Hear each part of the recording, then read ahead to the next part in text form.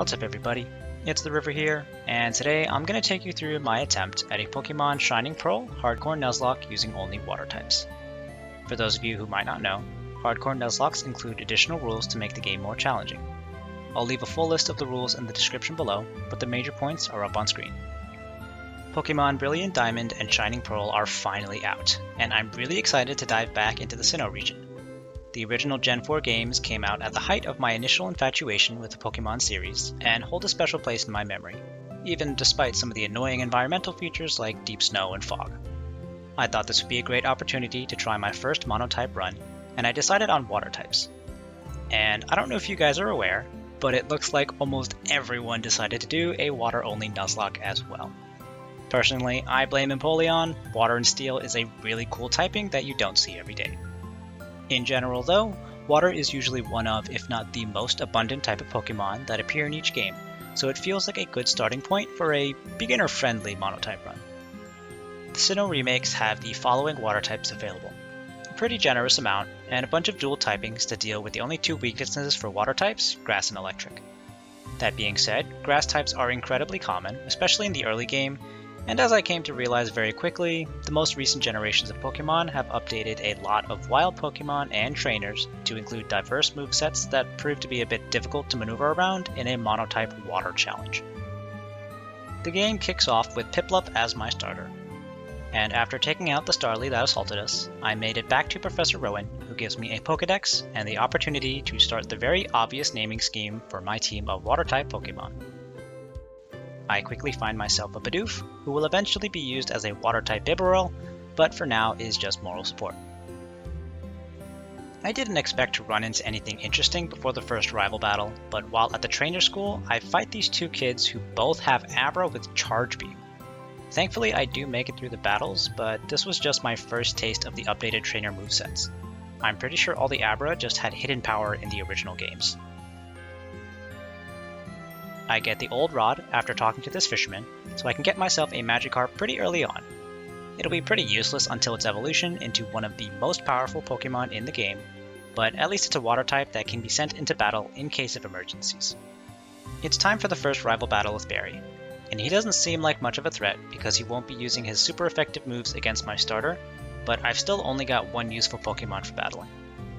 I take out his Starly with two water guns while getting hit with a Tackle and then a Growl. His Turtwig is out next, and neither of us can do much damage to each other. I even tried swapping in and out of Tigris the Magikarp to reset the attack drop from Growl, but Turtwig used Withdraw, so it was kinda pointless. Long story short, we whittle each other down, but I make it out of the battle with Nile at 1 HP. Not even close. I make it over to the first gym to fight Rourke, but he only uses rock types, so I'm not really worried. I expected his Geodude to set up with Stealth Rocks or Defense Curl, but he goes straight into Rollout as I use Workup. I decide to go on the offensive, and Water Gun takes out Geodude and then Onix with only some light stalling from Sturdy.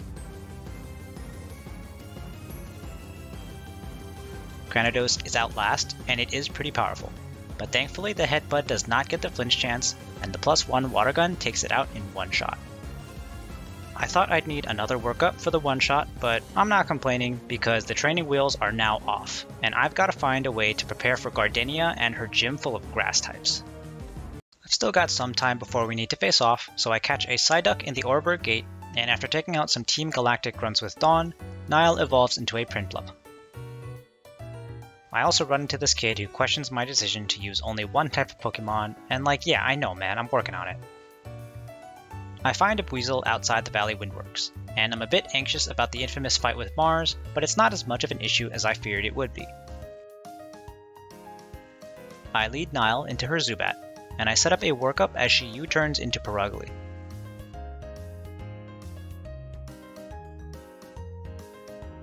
I know she'll use Fake Out, so it doesn't matter what I use next, but on the next turn I use Pluck to steal her Oranberry after taking damage from Scratch. She keeps using Scratch, but I still have my own Oranberry for recovery, and after 2 Water Guns, the Fat Cat goes down. Zubat is back out, and after doing a lot of damage with Water Gun, I swap into Ganges the Psyduck to avoid dealing with the confusion, and my own confusion takes out Mars. this opens up my next encounter as I find a Shellos on Route 205, who I nickname Yangse. Yangse? If anyone knows how to pronounce that, let me know, but I'll be calling her Yang for the rest of the run. Shortly after, I actually get my next Pokemon as Danube evolves into a Bibarel, and I've got myself a full team of 6.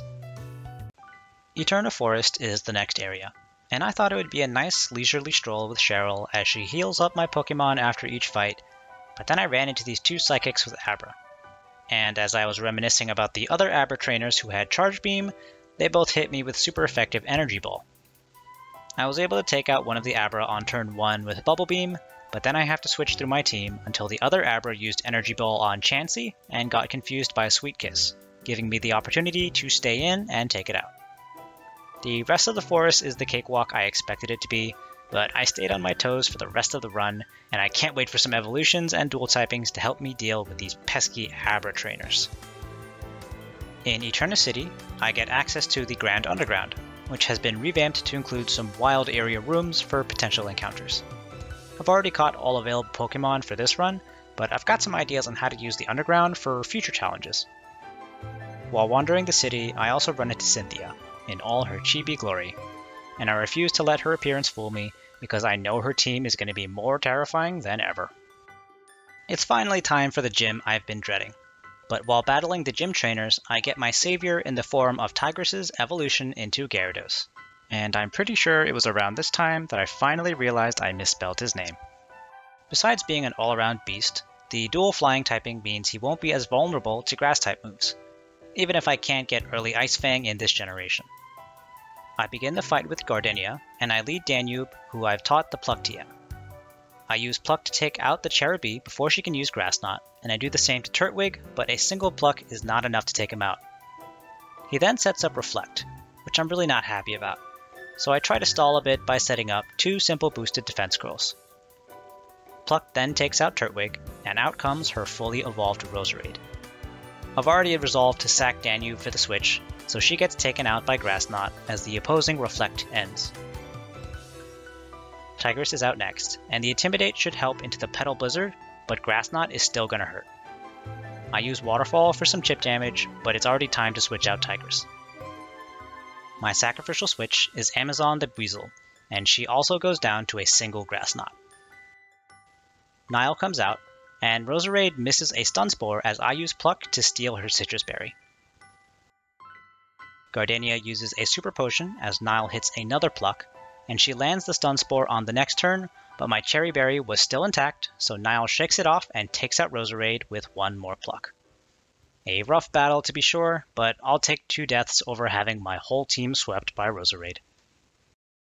There's some galactic shenanigans as I go to rescue the bike salesman, but Tigris single-handedly destroys Jupiter with a bunch of waterfalls. Beast. I get a bike for my troubles, and I'm the river guy, I've got to get the blue one. While traveling through Mount Coronet, I run into Cyrus for the first time, and gotta say I don't think he benefited from the chibi treatment. Sorry dude. I make it to Hearthhome City, where I can run around Amity Square with my Pokemon for a bit, and then there's a rival battle as I try to leave the city. Barry still hasn't evolved his Starly, so Tigris can come in without an Intimidate drop, and Waterfall takes out Starly, and Crunch takes out Weasel. Grotle is out next and is pretty beefy, but it also can't do much damage to us, so 3 Crunches take it out as he misses a Razor Leaf and just sets up a Curse. Ponyta is last, but super effective Waterfall is overkill.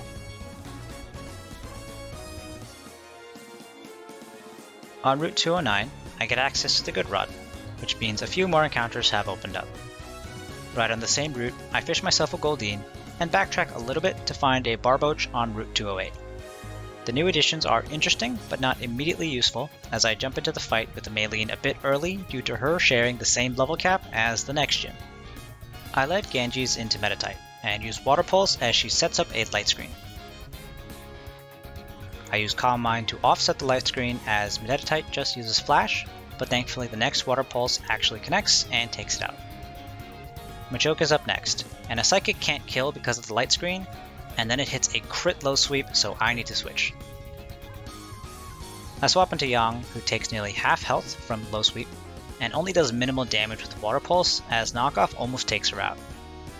I bring out Tigress, which I probably should have done to begin with, and a Waterfall takes out Machoke. Lucario is up last, and I'm worried because I already used my Intimidate switch-in on Machoke, but it just goes for Screech as I do half health with a Waterfall. Lucario definitely outspeeds, so I swap into Tim's as a sack, but it just goes for Screech again. Tigress is back out with 3 set defenses and the Intimidate attack drop, so he only takes a bit of damage from some resisted Drain Punches and finishes off Lucario after a couple more Waterfalls.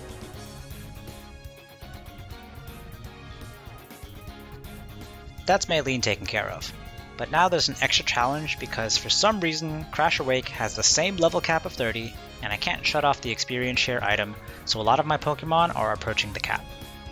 Thankfully, after dealing with some Team Galactic stuff with Dawn, I'm able to pick up some more encounters. A Wingull on Route 213, a Remoraid in Pastoria City itself, and a Wooper on Route 212 just after Pastoria City. The new recruits are pretty weak, but with a bit of grinding, both Murray the Wingull and Mississippi the Wooper evolve and can take out the gym trainers by themselves. With all the gym trainers out of the way, I can bring in the big guns for Wake, my rival water-type user. I lead with Murray the Pelipper to set up the rain, and he can't learn Thunder, but 2 Shockwaves take out the opposing Gyarados. Quagsire with an electric immunity comes out, but I respond with Nile the Prinplup, who can use 4 times effective Grass Knot to instantly take it out. Floatzel is out last, and manages to get the flinch with Bite on the first turn, but Nile successfully steals his Citrus Berry on the next. I swap into Tigress for the Intimidate, and for some reason Gyarados can learn Thunder, so I risk the accuracy since the rain is already stopped, but it still lands, and that finishes off Wake pretty handily. As a fun side bonus, Yang finally evolves into Gastrodon, who I'll be using as my Water Ground type instead of Mississippi the Quagsire. As I'm leaving the city to chase down a Galactic Grunt, Barry decides this is the perfect time to interrupt me for a battle, but his team is still exactly the same, so I'm just gonna skip it. After the battle though, he does make a comment about how I should catch that Galactic Grunt who I was trying to chase down, and it's like, yeah man, I wonder why I couldn't catch him earlier. The Grunt does manage to escape past his guards at the lake, but as an awesome consolation prize, I get to say hi to Cynthia again. She gives me the medicine for the Psyduck, sorry Ganges, none for you, and I make it to Celestic Town where I can pick up the Surf TMs. Surf is kind of broken for a Water-type challenge, but I only get 5 TMs rather than a fully repeatable HM, so I actually have to be selective for once. I backtrack to Hearthome for Fantina, and I don't have a perfect response for her ghost types, but I've still got a plan. She leads with Drifblim, and I respond with Yang. A Strength Sap on the first turn lowers my attack, but Yang is a special attacker, so I'm not too concerned as I set up a substitute. She goes for Fly, and I miss my first Ancient Power, but that means I can immediately set up another substitute after it gets broken on impact. I use the alternating Fly turns to heal with Recover or set up substitutes, and then use super effective Ancient Power when Drifblim lands. The second Ancient Power even gets me the Omni Boost, but Fantina uses a Hyper Potion, so it still takes a while to take out Drifblim.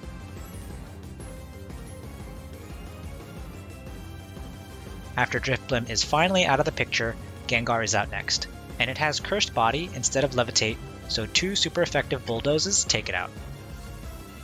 Mismagius is up last, and unfortunately does have Levitate, so I swap into Tigress for super effective Crunch, and to avoid 4 times effective Magical Leaf. Tigress gets hit with Confuse Ray, but his Person Berry shakes it off, and Crunch leaves Mismagius with what looks like 1 HP, almost like it's got Sturdy. Fantina stalls with another potion, but on the next turn goes for Dazzling Gleam rather than another Confuse Ray, so 1 more Crunch finishes the job, and that's Fantina and the 5th gym badge taken care of. I head to Canalave City, and Barry's team is finally starting to show the signs of an actually competitive team. I lead Murray into his Staravia, so I can use 2 Shockwaves to ignore his double teams and disregard the attack drop from Intimidate. In Barry's Infinite Wisdom, Ponyta is next, and it uses Agility before a super effective rain-boosted Surf wipes it off the face of the earth. Weasel is next, but a Shockwave takes it out without an issue. Heracross is 4 times weak to flying, but Wing Attack only does half health since Pelipper is not a physical attacker. It uses Thief to steal and eat Murray's Oran Berry, but 2 more Wing Attacks still finish the battle. Grotle is up last, but once again, I bring in Tigris to whittle it down with a few crunches, and that finishes off Barry. I was actually really impressed with how well Murray was able to take down most of Barry's team, and if she just had a special flying type move, might have even been able to solo him. Rorik's dad, Byron, is up next with a Steel type gym, and as I was tearing through his gym trainers, Nile evolved into my very own Steel type Empoleon. Byron seems unimpressed with the fact that I defeated his son and wants to see for himself how strong I am. Tigris with Crunch is still my best answer to the partial Psychic Bronzor and takes it out after 2 hits, but not before it can set up Trick Room, letting his slow Steel types outpace me for 5 turns. Steelix is up next, and I need a special attacker to avoid dealing with his massive defense, so I swap into Young, who can also ignore the incoming Thunderfang. Earthquake does a bit more than half of Young's health, but her returning Surf nearly one-shots the Steelix, who holds on with Sturdy. Byron heals a couple of potions, but it just burns through the Trick Room turns, meaning that Young can now outspeed again and take out the Steelix after a few more turns. Bastiodon is up last, and has a bit more special defensive bulk than Steelix, but 2 Surfs are still able to take it out as it misses a Stone Edge. That's Byron taken care of, with only a bit more difficulty than his son. I meet up with the professor at the library, but before long, Team Galactic destroys one of the lakes, so I run around to fight Saturn and then Mars. The battles are mostly uneventful, but at one point while fighting Mars, Tigris heals itself of poison so I wouldn't worry. This is one of the few times the new friendship or affection mechanic starts to kick in, and part of me wishes I could turn it off to maintain a certain level of difficulty. Before I can check on the last of the 3 lakes, I need to make it through the snow north of Mount Coronet and deal with the 7th gym leader, Candace. She's got a bunch of ice types, and oddly enough, Gyarados and Octillery can both learn Flamethrower, so I've got a pretty strong answer for her Grass-Ice dual types. I'll also be able to ignore the chip damage from Hail using the Leftovers item that I stole from a bunch of Munchlax in the Grand Underground using Thief. I lead Volga into her Snover, who sets up Hail with its Snow Warning ability, but a Flamethrower takes it out in one shot. A single Flamethrower is enough to deal with Sneasel as well, who just set up with Hone Claws, but now it's time for Medicham, who I don't have a great option for because of its coverage moves. We trade a Brick Break for a Flamethrower, but now that Volga is so low, I can't say for certain which move Medicham will go for.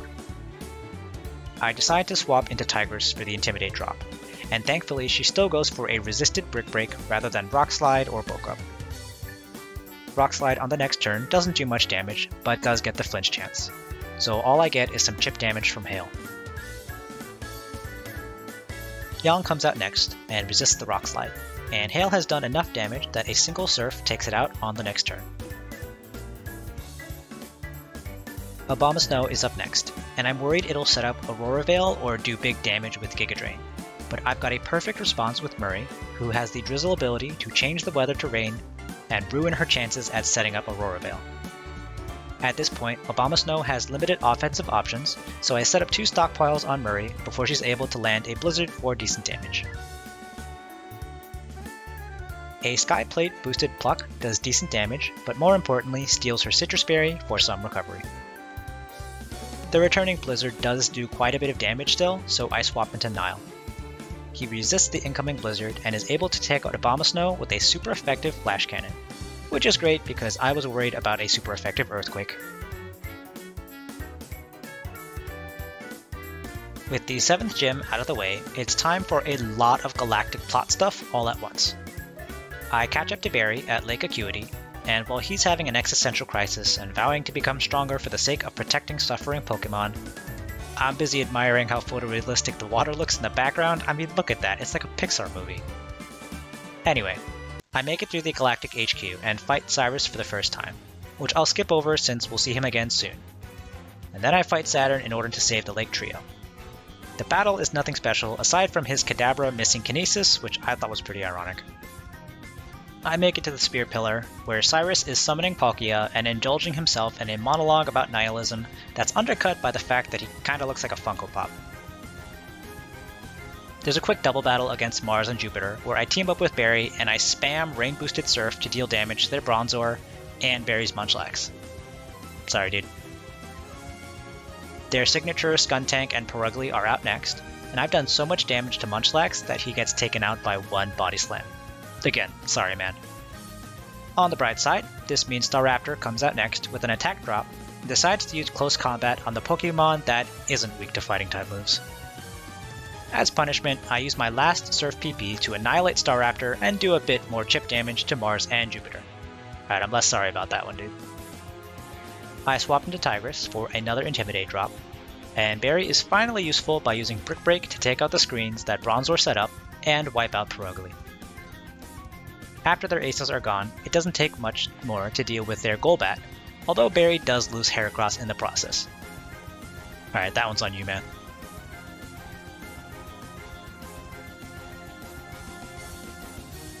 Time to face Cyrus, and he's shocked to find out that the Pokemon he used to trap Palkia would also have the power to release him. Hooray for Pokemon villain logic. I don't have the option to adjust my team before the battle, but I'm happy to lead Murray into his Honchkrow. Rain Boosted Surf does big damage and takes out Honchkrow in 2 hits, as it just uses Deep Fog to lower my evasiveness. Gyarados is next, but Murray is my go-to counter anyways, so I use Pluck to get rid of the Wakan Berry, arguably unnecessary, and then use Shockwave for big damage. Unfortunately, Gyarados lands a crit waterfall while the rain is still up, and because it outspeeds Murray, I need to switch. Yang comes out to tank a Crunch, which unfortunately crits again, but after getting hit with an Earthquake on the next turn, I use super effective Ancient Power and get the Omni Boost.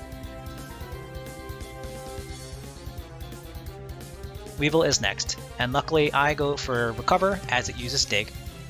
Yang takes a bit of damage from the Dig and retaliates with super effective Ancient Power for more than half health.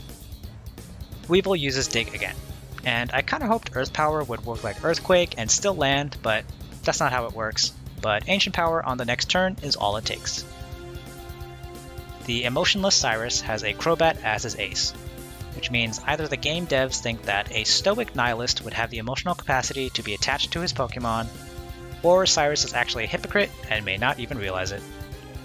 Regardless, it can barely touch Yang, and 2 more Ancient Powers take him out. Palkia is still hanging out at the peak, and it is a water type, so I use a Master Ball and shove him into a box to wrap up the storyline. Speaking of water types though, the 8th Gym Leader Volkner is an electric type user, which on paper sounds like a terrifying ordeal for a water type challenge, but I've got 3 water ground types to choose from, so I'm not worried. I also realized that Mississippi the Quagsire has Water Absorb, which means it's immune to all of Raichu's attacks. I was curious if the AI would have the capacity to swap out upon realizing this, but it just stays in with Raichu, so I can cheese it out with a Pokemon that is 10 levels weaker, and even burn one of his full restores. Ambipom is up next, so I switch into Tigris and lower his attack to compensate for the extra Technician damage. I immediately swap into Yang to avoid the Thunderbolt, and I decide to try and fish for an Ancient Power Omni Boost since that's worked for me in the past, but no luck. Ambipom now has access to Last Resort, so I stall out the PP with Recover as I weave in more Ancient Powers. Eventually, I do take it out, and on the final Ancient Power, I get the Omni Boost. Volkner sends out Octillery, but it doesn't have Bullet Seed, so I stay in and heal with Recover. He goes for Octazooka to do a bit of damage, but Yang's Earth powers are much stronger and take it out after a few cycles. All that's left is Luxray, and it doesn't stand a chance. 1 more Earth power takes out Volkner, and that's all 8 gym badges taken care of. I pick up the Waterfall TMs from Jasmine, who's visiting from Johto, and I always like it when characters travel between games and regions. It makes the series feel more connected. And I am in no way biased by the fact that Jasmine is one of my favorite gym leaders. I head to Victory Road, which is shockingly easy compared to some of the scarier trainers I faced in the Hoenn remakes, and before long I arrive at the Pokemon League. There's actually a massive jump in the level cap between the gym leaders and the Elite Four, so I took the time to readjust my party before facing Barry for the last time. I trained everyone up to level 60, not realizing that Barry caps out at 55, which I feel kinda bad about because his team is actually kinda terrifying now. He's got competitive items and everything. I lead Murray into Staraptor since he can't really do much damage to begin with, and I set up 3 stockpiles while staying relatively healthy with leftovers. Ice Beam breaks Staraptor's Focus Sash, and a Surf on the next turn finishes it off. At this point, Murray goes on a killing spree, as a combination of Hurricane, Ice Beam, and Surf tear through most of Barry's teams. Murray gets outsped a couple of times, but even super effective Rock Slide from Heracross doesn't do much damage. Barry's last Pokemon is Snorlax, and I know it has Covet, so I tried to be clever and switch into Yang, who has the Sticky Hold ability to prevent it from stealing the leftovers item. That being said, Yang can't do much damage to Snorlax, and after being put to sleep with Yawn, she eats a lot of damage for free before I cave in and decide to switch. I rotate to Tigris for the Intimidate drop, and to avoid high horsepower, and then swap to Han the Tentacool, thinking I'll try poisoning it with Sludge Wave. Then I realize I'll probably just get taken out with high horsepower the next turn, so I swap back into Tigris for another Intimidate drop. I cycle back and forth for a while to get more Intimidates off, but honestly, I think I just wasn't sure what to do until I finally realized that Azumarill has a fighting type move that I saved specifically for reasons like this. Snorlax does end up using Covet to steal Ryan's leftovers, but Superpower gets the one-shot, so all that switching was kinda pointless. Sometimes the most straightforward solution really is the best one. Also, as a random tangent, while I was grinding up the last few levels to the cap, I ran into a shiny Machoke in the Grand Underground. I'm pretty sure this is the first genuine shiny I've ever run into, and I can't even use it. No Masuda method, no chain fishing, no shiny charm, none of that. I had to catch it, purely for the novelty of it, and then I traded it in the first Union Room I walked into. I hope they enjoy their shiny Machamp. But with that tangent out of the way, here's my team of 6 water types, leveled up to match Lucian's Bronzong. Pretty diverse in terms of secondary typings, but let's see how well I can do against the new Elite Four with their updated movesets and items.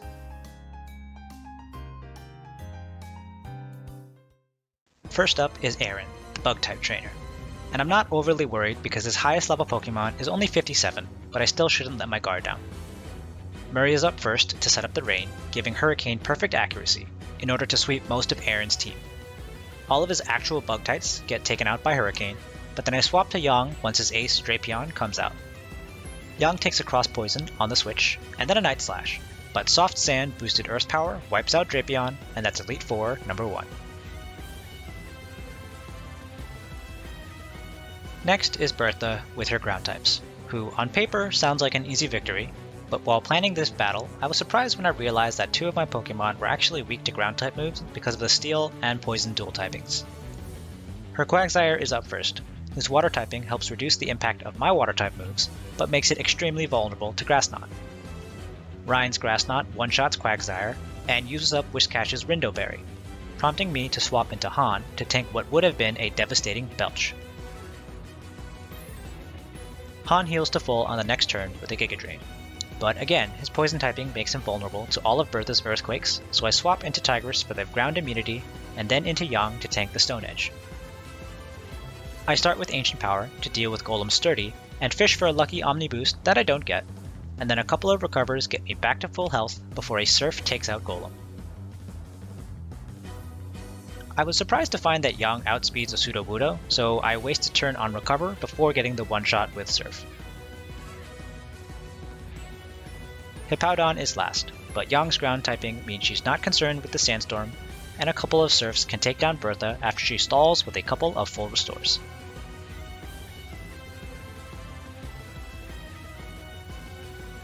Now it's Flint, the Fire-type user who doesn't have many Fire types. It's the Sinnoh region, he's doing his best. It sounds like it should be another straightforward battle, but he's got some interesting coverage moves. His Rapidash has a wide lens and hypnosis, so I gave Han a Chesto Berry just in case, but it misses anyway. Han's Surf leaves Rapidash with a Sliver, which baits out a full restore from Flint as a high roll on the next Surf takes it out. Steelix is next, but it doesn't have super effective Earthquake, so I stay in and end up taking it out with another Surf. Lopunny is next, and I don't think it'll be able to do much damage to begin with, so I set up Acid Armor and luckily avoid the Mirror Coat. I set up all the way to +6 as Lopunny does barely any damage, and then I use Giga Drain to heal and also to avoid any big hits from Mirror Coat. I chip away at Lopunny's health with this strategy, but I overestimated Han's Surf damage and Lopunny barely lives, letting it get off a Mirror Coat that takes out Han. First death of the Elite Four and completely avoidable if I had just kept playing it slow. Yang switches in and tanks High Jump Kick well before getting the revenge kill with Ancient Power. I keep using Ancient Power on Drifblim, unbothered by the burn from Will-O-Wisp, but once Drifblim uses Minimize, I realize it's probably trying to baton pass to Infernape. I swap into Murray to secure the kill with Shockwave before it can get off any more Minimizes, but it's too late. Drifblim uses Baton Pass, and now I've got to deal with an evasive monkey. I swap into Yang to ignore Thunder Punch before switching into Tigress for the Intimidate. At this point, I start a very purposeful set of switches to keep lowering Infernape's attack, as Yang is unaffected by Thunder Punch and Tigress doesn't take much damage from fighting type moves. This also has the extra benefit of wasting Infernape's close combat PP and lowering his defense and special defense in the process. It takes a while, but I want to avoid the mistake that lost me Han just before, so when I'm finally satisfied that Tigress can tank a 4 times effective Thunder Punch, I stay in and break the Focus Sash using Waterfall. I expected Flint to heal, but he gets more damage with Thunder Punch as I miss a Waterfall thanks to Minimize. The third Waterfall gets the kill, but Tigress is super low. That being said, Drifblim has literally no attacking moves, so an Ice Fang connects through the Minimize, and Flint has been successfully defeated with an unfortunate sacrifice. Lucian is the last Elite Four member, and I don't have a perfect answer for his Psychic types, so it's time for Brute Force. I send Nile to deal with the Fairy type Mr. Mime, but he gets off a Light Screen first. Flash Cannon then does barely any damage between the Filter ability, which lowers super effective damage, and the Light Screen, but Mr. Mime also can't do much damage to Nile. I keep using Flash Cannon, partly hoping for a special defense drop, and partly to just wait out the Light Clay boosted screen turns, and we successfully bait out a full restore from Lucian. I eventually take out Mr. Mime, but leftovers wasn't enough to keep Nile that healthy after like 6 turns of attacks, and a Pure Power Medicham with a Muscle Band is next. I'm not sure if it'll go for High Jump Kick or Thunder Punch, both would have been super effective, so I play it safe and switch to Yang rather than Tigress. I wanted the early attack drop from Intimidate, but thankfully I chose right, because Medicham opts for the non-stab Thunder Punch for some reason, and that probably would have killed Tigress. It's time for some more Intimidate switching, and at one point the Affection mechanic kicks in to get me a free dodge with Tigress. This means Medicham takes half health from recoil, but I'm a completionist and a stubborn stick in the mud when it comes to some of the later mechanical additions in the Pokemon series, so I keep up with the Intimidate swaps. Once my stubbornness subsides, I outspeed and get the kill with Yang Surf, and now I've got to deal with Magic Guard Alakazam with a Life Orb. Like seriously, that's right out of a competitive set or something. I want to rush down Alakazam before it can set up with Nasty Plot, and thankfully 2 Surfs do the trick, but not before it sets up a Future Sight that now I have to have anxiety about. Yang is pretty bulky and immune to Girafarig's Thunderbolt, so I stay in and fish for more Omni Boosts with Ancient Power. Unfortunately, I have no luck with that, and even get hit with a Crit Psychic on the same turn as the Future Sight. Yang survives because she was at full health, but now it's definitely time to switch. Ryan comes out to tank a Psychic pretty well and even a Thunderbolt on the next turn, while hitting hard with Waterfall. It's risky, but Ryan is able to tank even the next Thunderbolt with only 14 HP and gets the kill with another Waterfall. My team is in rough shape as Bronzong comes out, and I thought Bronzong would go for super effective Gyro Ball, but Ryan was so low that I send Nile into a super effective Earthquake. Nile lives on 1 HP, so I won't feel sad, and I've got mixed feelings about being saved by a mechanic I was complaining about 2 seconds ago. The AI's odd decision comes back again, and instead of using Earthquake, opts for Payback as I switch into Tigress. I get chip damage with my own Payback, but Tigress was pretty low to begin with, so I swap into Murray as Bronzong sets up a Trick Room. This actually works in my favor, because now Payback won't get the bonus damage from being hit, so Bronzong can't do much damage to Murray as I take it out with 2 rain-boosted Surfs. That's the Elite Four taken care of with only 1 death, but man, Lucian really made me work for that last battle. And now it's time for the moment we've all been waiting for, the champion battle with Cynthia, which was terrifying enough even before the updated movesets and items. Her team has bulk, power, and speed with some really interesting and rare Pokemon, but I think I've got enough of a strategy to deal with even her Garchomp. I will say at the beginning that I meant to use rare candies to level up Tigress to 66 to match Garchomp, but I misclicked and got him to 67. 1 level over isn't a huge deal, but I thought I'd point it out. I'm as prepared as I'll ever be, and I send out Ryan the Azumarill to deal with Spiritomb, which actually has a weakness to Fairy in this generation, as opposed to the absolute wall that it was in Generation 4. The first play rough leaves it in the red, and triggers its Citrus Berry, but after tanking a Shadow Ball, 1 more play rough takes it out.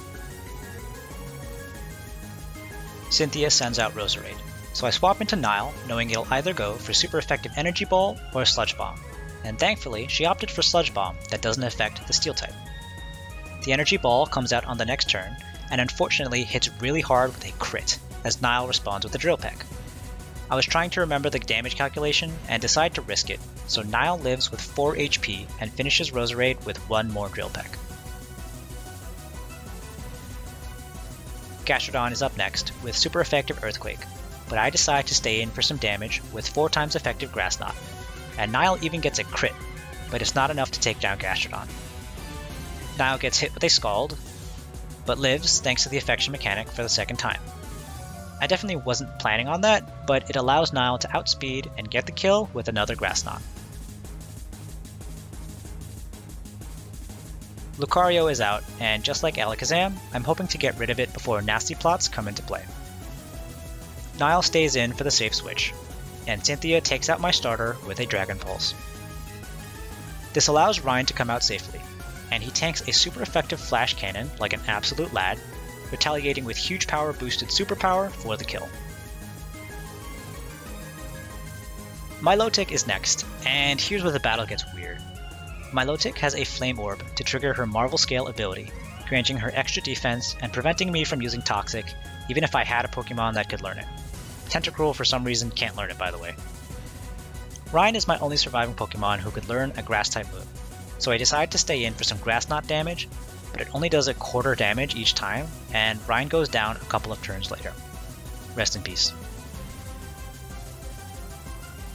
I need Tigress healthy for Garchomp, and with the plus defense from Marvel Scale, I'm sure he'll take a decent chunk of damage before he can take down Milotic. My alternative is Murray, and it may not have been the best idea to set up Rain for Milotic's Scald damage, but I reasoned that she resists water moves anyway. I'm hoping the Hurricane damage in conjunction with Burn will be enough to take down Milotic, but she keeps using Recover even after getting the Confusion chance from Hurricane. Ice Beam does a bunch of damage, and even worse, Murray is frozen. I hoped the Confusion chance would buy me enough time to thaw out and heal from leftovers, but no such luck.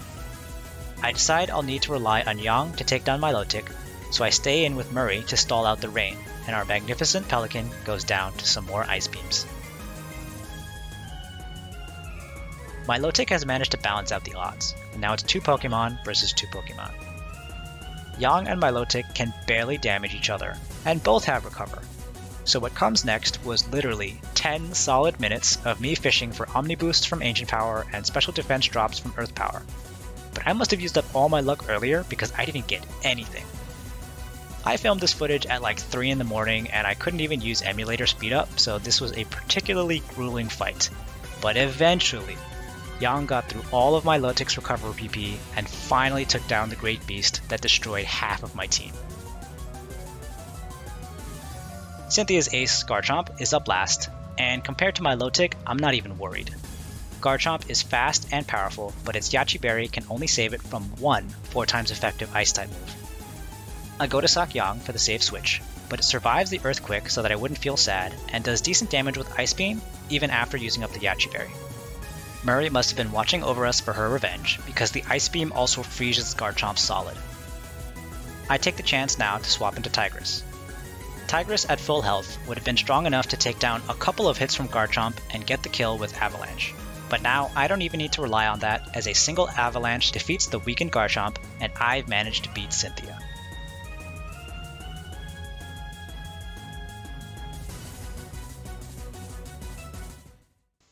This was a crazy challenge, and my team ended up in tatters, but I am super happy to say that I managed to succeed in my first attempt at a mono-type challenge, using only water types to clear a hardcore Nuzlocke of Shining Pearl. The single type restriction was difficult to maneuver around in the early game, but like I expected, the variety of water types in Sinnoh made it manageable. Overall, I'm pretty happy with the Gen IV Remakes. I'm definitely guilty of a certain degree of nostalgia goggles, but Shining Pearl definitely felt like a great way to revisit the Sinnoh region with some updated features. The permanent experience share was kinda annoying, but definitely added an extra layer of difficulty for a hardcore Nuzlocke with overleveling rules. I also mentioned it a few times, but the new affection mechanic adds more RNG for the benefit of the player, which can be a bit of a get-out-of-jail-free card, but perhaps that's balanced by the fact that some of the gym leaders and Elite Four get competitive level items while I just stuck a leftovers on everybody. This run was a lot of fun, and I've got some more ideas to try with Shining Pearl, so if you've made it this far into the video, I hope you stick around to see what I've got coming next. But once again, it's the River here, and thank you all so much for watching.